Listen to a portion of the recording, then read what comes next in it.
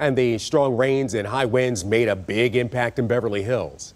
And that is where 7 News Detroit reporter Brittany Tulis is joining us live this morning to start our Team 7 coverage. And Brittany, what kind of damage are you seeing there?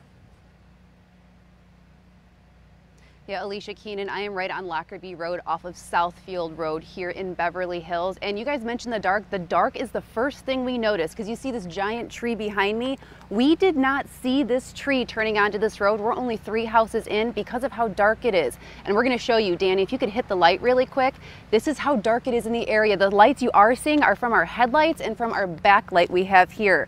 So it is pitch black here. This area is about 50% without power. And you can also hear some generators. There's a house here that has some lights on because they have a generator. And if we can look into their driveway, you can see just all of the tree limbs and down tree limbs that fell within their driveway and in between these 2 homes.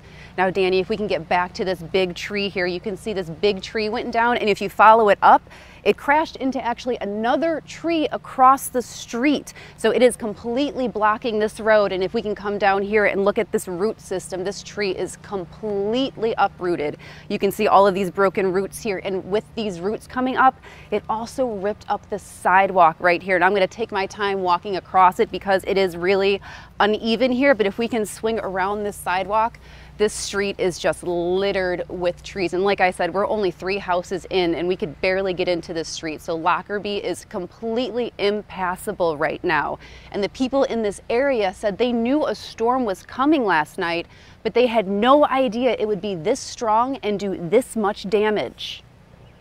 I didn't think that the swell was going to be that big. I saw the storm notification on my phone, and when it was here, it was here. Trees down, branches down, cars damaged.